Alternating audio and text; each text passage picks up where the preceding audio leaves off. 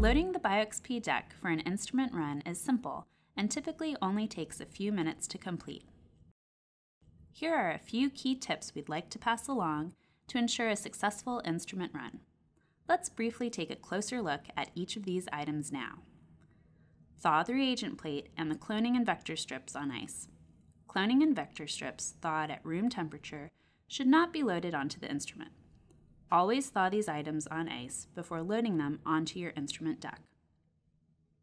After you load the tip trays into the tray retainers, gently press on the tip trays until they are clicked into place.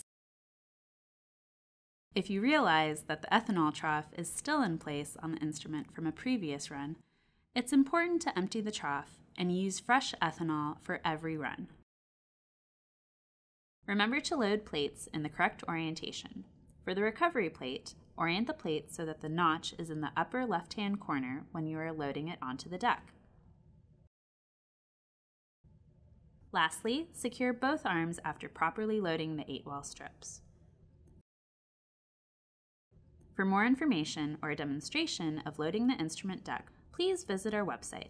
The BioXp loading map that is shipped with your custom reagents also includes a deck loading checklist and helpful loading reminders. For additional information, please visit SGI-DNA.com or contact us by email at customerservice@sgidna.com.